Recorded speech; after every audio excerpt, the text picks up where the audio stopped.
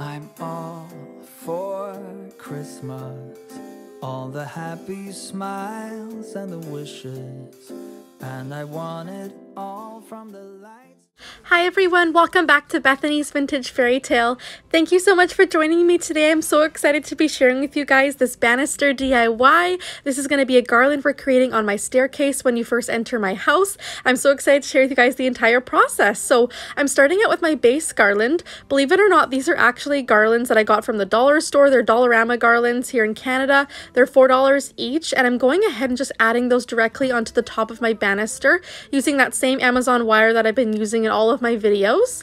And I decided this year I wanted to place the garland directly on top of the banister. There's a lot of different ways that you can go ahead and apply your garlands. You can do it straight on the top like I'm doing here. You can swoop it down and kind of have it in scallops, or you can kind of do a mix of each, put some on the top and then scallop it as well. There's lots of different options, but this year I wanted to kind of do something different. So I'm going ahead and just putting that directly on top.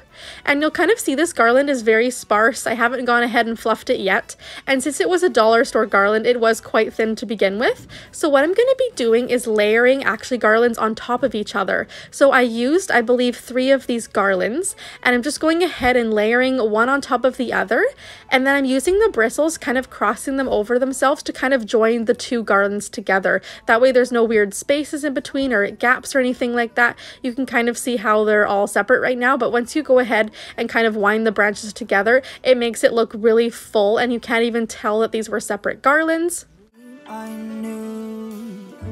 My plan in a few years is definitely to invest in some high-end greenery, but that can cost a lot of money and it can get really expensive buying greenery. I find the florals and sprays and Christmas greenery is like where most of my budget goes every year. It's always super expensive, so this is a great alternative if you guys are on a budget. This is a dollar store garland, but it really looks high-end once you go ahead and add those in together, and once you give it a really good fluff, you can't even tell that this was actually from the dollar store. So I just love how this was done on a total budget. And again, this is the base of the garland here, so it's just going to kind of act as a reinforcement for the rest of the decorations. You're not even going to see it a whole lot. It just kind of gives the garland a really nice depth. So now we're going to go ahead and add in our lights. So this is a large box of lights that I picked up at Walmart this year. This is the same set of lights that I used on my Christmas tree, so everything will kind of match nicely, and they're a nice warm light. I don't like a cool light. I don't think it looks good with my Christmas decorations, so I made sure to grab a warm light, and I'm just going ahead and weaving those in and around the garland. I'm not using any additional wires or anything like that. I'm just using the garland itself to hold it in place, which makes it really fast and easy to add them in. And then just kind of go ahead and make sure that you have them evenly spaced out. If you have any kind of clumps or anything, this is a really nice, easy light to work with. You can just kind of pull it apart and move it around to make sure that you get the look that you're going for. And I want it all, from the lights to the mistletoe. Tell me one thing, is there anything that you're missing? So now you can see how all of the lights are looking. I'm so excited how it's turning out so far. And with this kind of tutorial, guys, you can really customize this to whatever kind of decor style that you guys are going for. If you like a really simplistic look, you can kind of scale back on the steps that I'm doing and just kind of use those as inspiration, or you can go full on glam like I'm going to be doing here with all of the different textures. It's totally a personal preference, and hopefully I can give you guys some good decorating ideas. So I wanted to use that same technique that we did with my Christmas tree.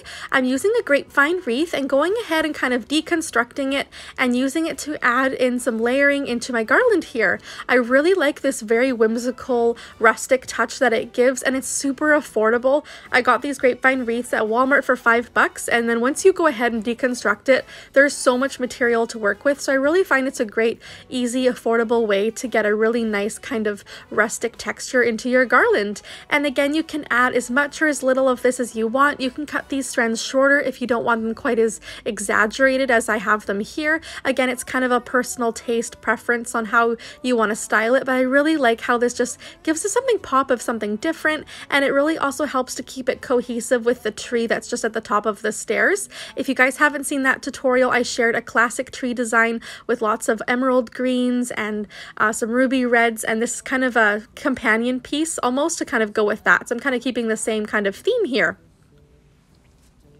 And now we're gonna go ahead and add in all of our greenery. I get most of my greenery from either HomeSense Canada or Home Goods if you're in the States, Hobby Lobby, and Michael's. Those are my kind of 3 favorite places to get greenery because I find I can usually get some sort of a deal or get them in a bundle to save a little bit of money.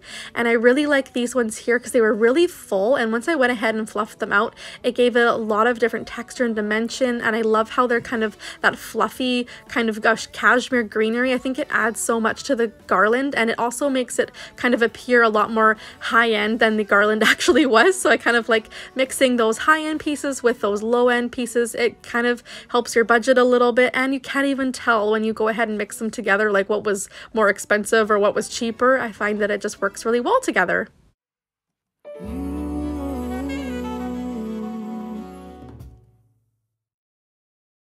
And then to secure all of my greenery in place, I'm using the bristles of the garland to hold it in place. You don't need any additional wire. Everything is made already out of wire itself, so it makes it really easy to kind of stick those into the greenery and hold it in place. You don't need any extra supplies, and I find that it works really well to do it this way. And then you don't have any extra like pipe cleaners or wire sticking out or anything like that. This helps it just to look a little bit more put together, and I just love how the different textures are looking.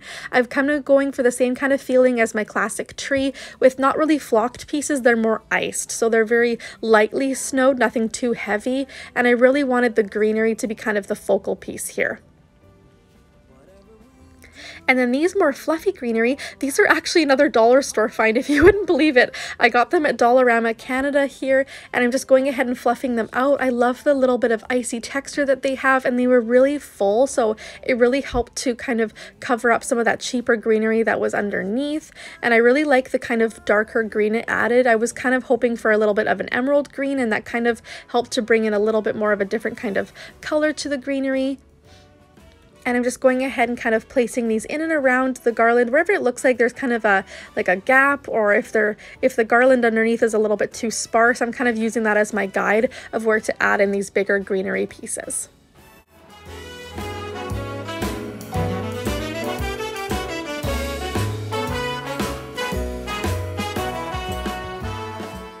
So now that all of our larger greenery is placed, I'm going in with these smaller stems. This was actually a large bush that I got from Michael's, and I went ahead and cut it up into individual stems. That way I got a lot more bang for my buck that way, and I could kind of place these in and around the garland as I wished. The bush was so big that it would have looked really tacky to kind of put that in the garland by itself. It would have been way too big. So I find that cutting it up and adding those in little places here and there just kind of helped to spread it out a little bit. And again, you get way more for your money's worth that way, that if you were to buy just like 10 of this giant bush and put them all over, it would be way too expensive. So I really like doing this kind of technique and just kind of adding them in and around the garland just to add more texture and depth and dimension. And I really like how all of the greenery is in the similar color family, but they have different tones, which really helps to kind of give that visual impact that I'm looking for when I'm creating my garland. And it kind of makes it look a little bit more realistic, because in real life greenery is all different shades of green, all different textures and colors. So I like mixing it together just to give it a really nice organic feel, and I love how all of these colors are kind of working in with this color scheme. This Christmas, I only wanna be close to you.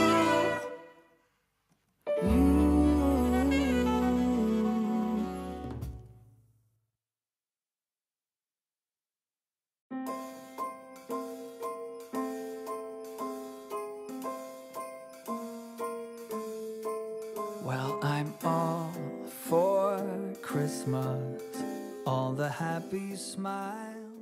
So now I'm going to go ahead and add in a few more greenery stems. These ones are a little bit more heavily snowed, but I kind of like how it gave, again, another different texture. And I only had 4 or 5 of these, so I went ahead and made sure they were very spaced out. That way the whole garland looked very cohesive. And again, I'm really focusing on greenery in this garland, so I wanted a lot of different texture and colors just to kind of celebrate that kind of organic greenery. Just kind of placing those in and around the garland. Again, same thing, you're kind of looking for those gaps or those holes where it looks a little bit sparse, and then I'm just kind of going ahead and moving the individual stems just to give it a little bit more of a fuller look. The love I lived, the dream I knew, this Christmas I only wanted So now we're going to go ahead and add in our ribbon. So this is the same ribbon that we used on that classic tree design. Again, I want it to be very cohesive so that since they're right beside each other, they would match, but not be too matchy-matchy, if that makes sense. They would coordinate and be a pair, but not exactly the same. So what I'm doing here is I'm going ahead and cutting strips in my ribbon. I kind of measured out the length of my arm and then just cut those accordingly. And I used what was ever on that roll. So here you can see all of the different strips. I've shared a few different ribbon techniques on my channel. We've decorated lots of different trees and garlands so far, so make sure you guys check out my other videos if you want more ribbon inspiration for your trees and your garlands this year. But for this particular design, I wanted to do something a little bit different. So what I'm doing is I'm just pinching it in the middle, and then I'm adding that directly into the garland. The same thing, not using any additional wires, I'm just using the garland itself by crossing over the branches to hold it in place. And then instead of making a bow or cutting a dovetail, I wanted to kind of roll the ribbon to make it kind of look like a scroll, if that makes sense.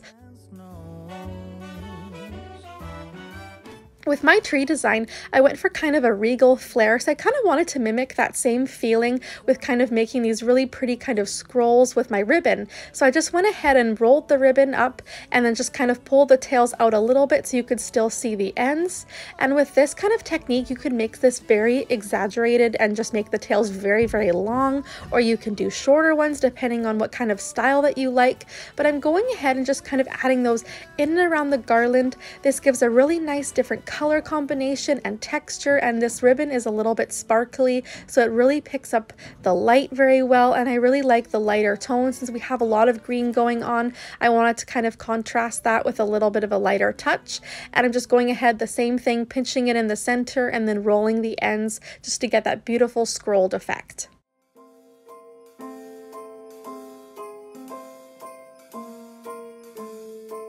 Well, I'm all for Christmas, all the happy smiles and the wishes, and I want it all, from the lights to the mistletoe. Tell me one thing, is there anything that you're missing? I will keep you warm as soon as you remove that snow. Whatever we do, we will be alright. These holiday wonders will open your mind. May all your wishes tonight come true. The love I lived, the dream I knew, this Christmas I only want. So now that we have our larger ribbon placed, we're going to go ahead and add in our second ribbon. So this is a little bit of a thinner ribbon, and it's also a beautiful velvet dark green color, and I just really love this shade. It kind of went with my emerald theme that I was doing. So I'm doing the same technique. I'm just cutting strips. You can kind of gauge how long you want them depending on how exaggerated you want your tails to be. I'm pinching it in the center and then attaching it directly to the garland, again using the branches to cross over on themselves to hold it in place, and then I'm rolling the edges to kind of get that curled scroll effect. And we're going to do the same technique all over the garland. I found with this ribbon, the emerald green was from Hobby Lobby, and I got way more on my roll than I did with the Michaels scrolly ribbon, so that is just kind of a heads up there. I do find that quite a bit, that Hobby Lobby has way more on their rolls than the Michaels does. I don't know if that's just me, but I've just been kind of finding that. So I did have a lot more of the green to play with, so I'm just going ahead and adding quite a bit of this. I'm going kind of in and around on both sides of the garland just to kind of build up the garland a little bit more. And since this is a solid, it doesn't take away from the garland, so you can go ahead and add as much of this as you want. Moving nimbly, did you hear something from the chimney? I will keep you warm as soon as you remove that snow. Oh, whatever we do, we will be alright. These holiday wonders will open your mind. May all your wishes tonight come true. The love I lived, the dream I knew. This Christmas, I only wanna be close to you.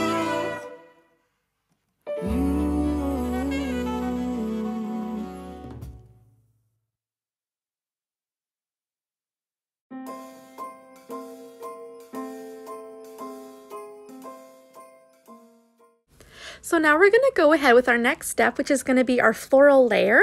I wanted to continue on this emerald green and ruby red theme. So I have these beautiful poinsettias that I picked up at Hobby Lobby this year. They're the same ones that we place on our tree, so they'll be nice and cohesive. And I'm just going ahead and adding those in. I only had 4 of these, and since they were quite large, I wanted to make sure that they were evenly spaced out throughout the garland here.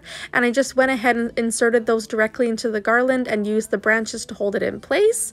And I just love how this ruby red really contrasted the green, and it just gave it that really kind of classic, elegant look that I just absolutely love about Christmas.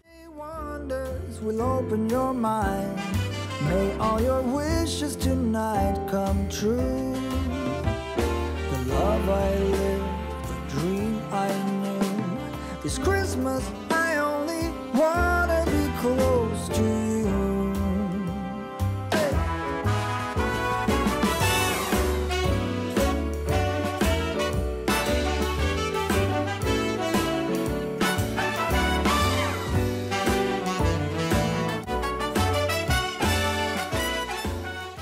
We're going to go ahead with our second floral. These are the same kind of icy roses that we used in our tree again, and I'm going ahead and placing those in and around the garland. These ones were quite a looser stem, so I kind of pulled out the roses in and around the garland just to give it a little bit more fullness, and kind of pull those in and around where the vines are, just to make sure that it looked a little bit more natural, just kind of how it would be if the vines and the roses were kind of growing together. And again, I placed those in where the gaps were. I just wanted to make sure that the red was nice and spaced out. These are the only 2 florals that we're going to be using on here. I wanted to keep it relatively simple and just have a lot of the greenery and the grapevine wreath kind of showing. It's a magical time full of kisses. Take a walk outside and tickle the snowman's nose. Now we're going to go ahead with our different stem. These are some berries that I picked up from Michael's this year. I wanted to continue on with my theme. My colors were mainly the red and green, but I also wanted to feature this champagne kind of gold color just as an accent piece. And I really like these berries because they're all made of wire and they're so easy to kind of bend and give it a really nice full whimsical touch. So again, I'm just placing those in and around the garland. Anywhere that there's no already floral existing, I'm just adding those in and around the greenery and using that to hold it in place, and just kind of pulling them in around the ribbons. Don't be afraid to kind of move things around. As you start placing more of your product, things will kind of change and move around a bit, so you can always adjust your grapevine wreath or your ribbon, your greenery, the berries, whatever you're placing, just to kind of fit better together. Don't be afraid to kind of move things around if things kind of get messed up a little bit as you're adding some more stuff in. That's kind of the fun of it. You kind of change it up and keep playing and moving things around. I never get it right the first time, so don't be afraid to try this at home, okay guys?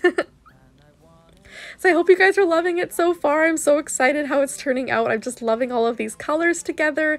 It's so nice to incorporate the traditional colors. If you guys have seen my other videos, I do love the kind of very romantic girly vibes, but of course classic Christmas is always near and dear to my heart because this is something that I grew up with. So I hope you guys are enjoying it so far.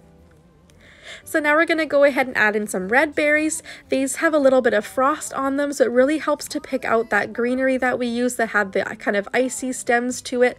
I like how they kind of coordinate together, but it's not a heavily flocked look. It's more of an icy look. And I'm adding those in wherever there's not a little bit of red from the florals, just kind of putting those in and around the existing greenery.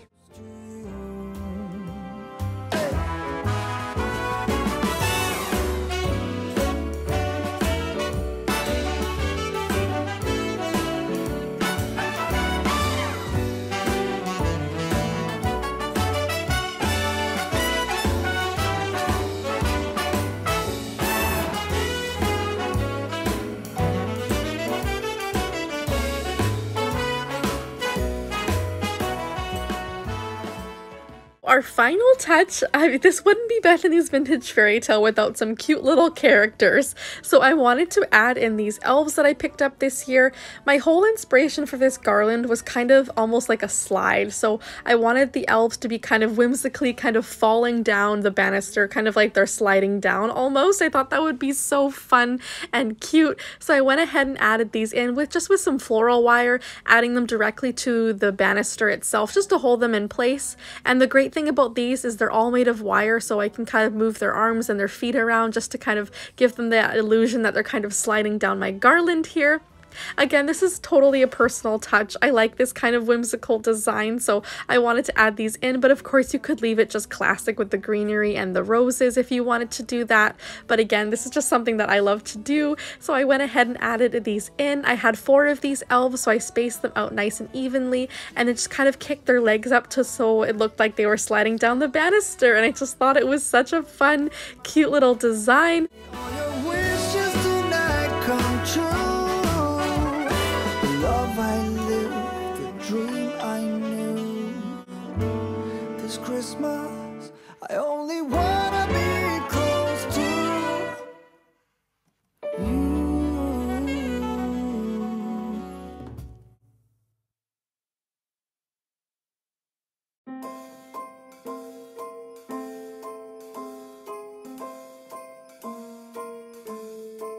Well, I'm all.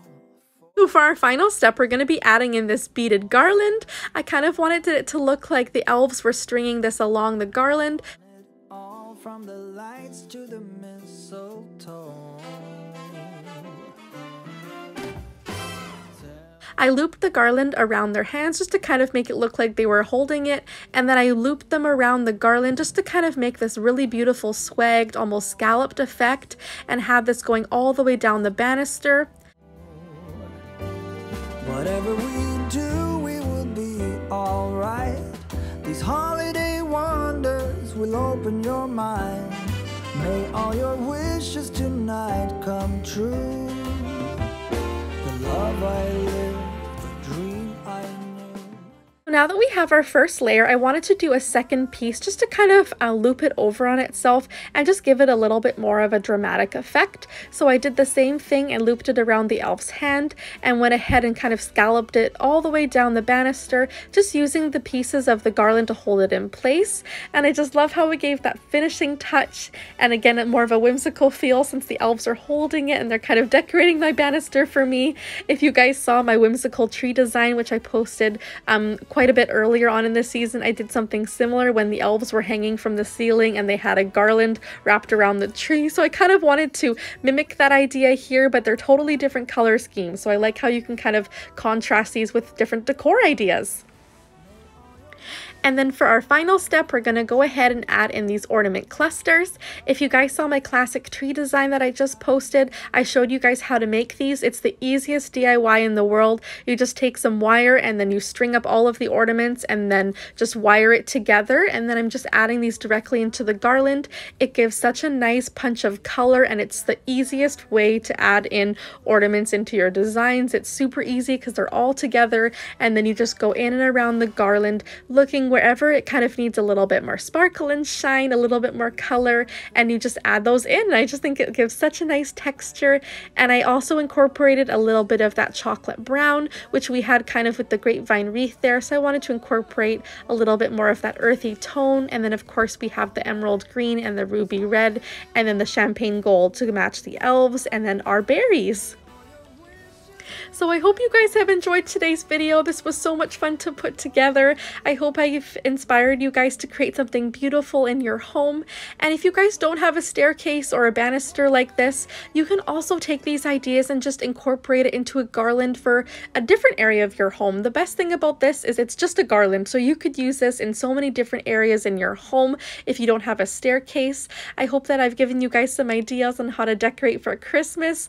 I'm so excited to share with you guys my passion for decorating and design. I have so much fun doing this for you guys. I'm so grateful that you guys have tuned in to watch my video. If you guys are new, I would absolutely love if you would subscribe to my channel for more weekly inspirational videos, everything to do with heart, family, and home, decorating, DIYs. I would love to have you part of Bethany's Vintage Fairy Tale. So thank you guys for being here. I love you guys so much, and I will see you guys in my next video. Take care. Bye. Keep you warm as soon as you remove that snow. Whatever we do, we will be alright. These holiday wonders will open your mind. May all your wishes tonight come true. The love I live, the dream I knew. 'cause Christmas